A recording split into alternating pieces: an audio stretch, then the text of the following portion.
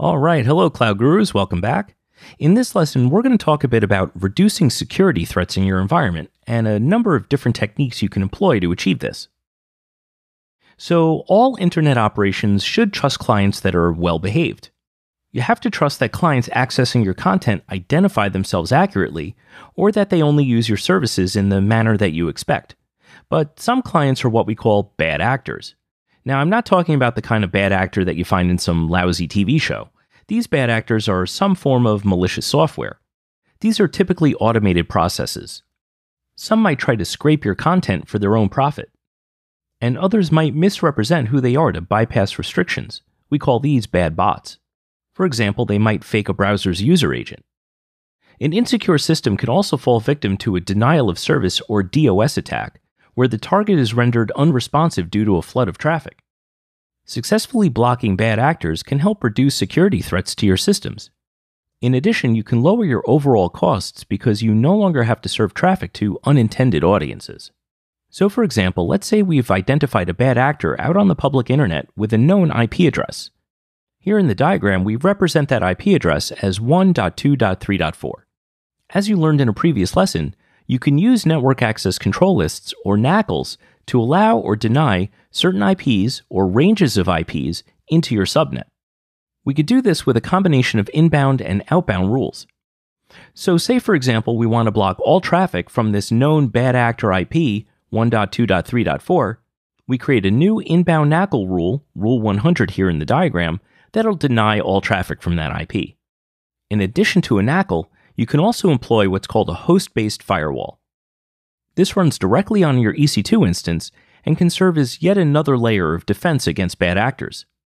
If you're running Linux, these are software packages like FirewallD, iptables, or UFW. If you're running Windows, you'll use Windows Firewall.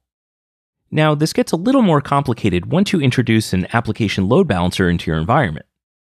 With an application load balancer, the incoming connection from your bad actor will terminate at the ALB itself. So your EC2 instance itself will be completely unaware of that origin IP. A host-based firewall would be ineffective in this case.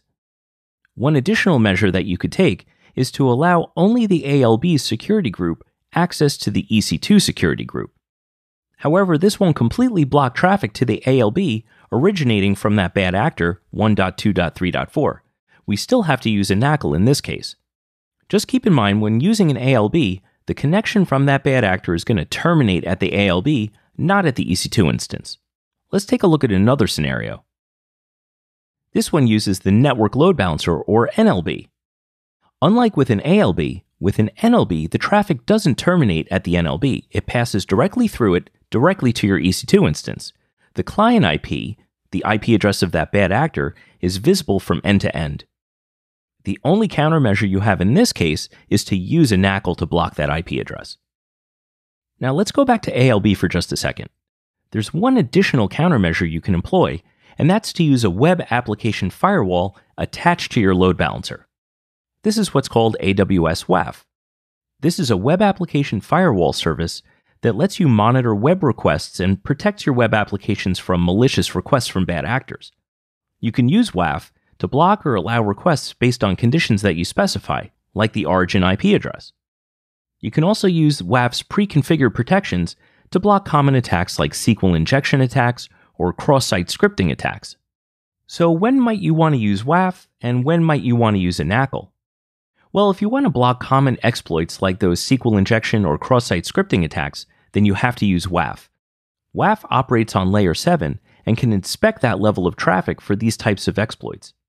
If you want to block an IP or range of IPs, then you want to use a NACL, which operates on layer 4.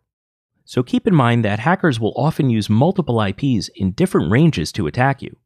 If you rely solely on NACL rules, you're going to have a hard time keeping up.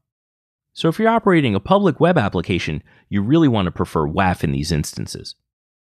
And speaking of public web applications, you might have a configuration that involves CloudFront.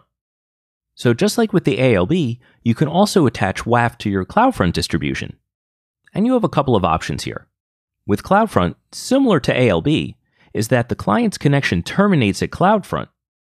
That client IP is not visible to your NACL, only the CloudFront IP is passed along to the NACL. So blocking your bad actor's IP in a NACL when sitting behind a CloudFront distribution will be ineffective. In these cases, you want to attach a WAF to your CloudFront distribution and use the IP blocking and filtering options. Additionally, if you find that you're getting abuse from a particular country, you can use CloudFront's GeoMatch feature to block that country's traffic altogether. So these are a number of options that you can use either independently or in conjunction with each other to help reduce security threats in your environment. If you have any questions, please feel free to reach out. If not, move on to the next lesson. Thanks.